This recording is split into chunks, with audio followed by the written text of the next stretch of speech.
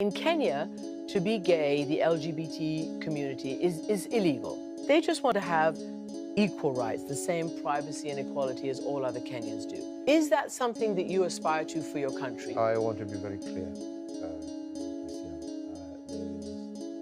I will not engage in a subject that is of no, it is not of any major importance to the people and the Republic of Kenya. This is not an issue, as you would want to put it, of human rights.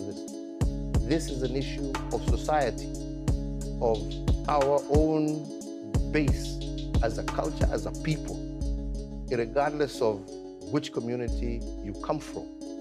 This is not acceptable. This is not agreeable. This is not about Uhuru Kenyatta saying yes or no.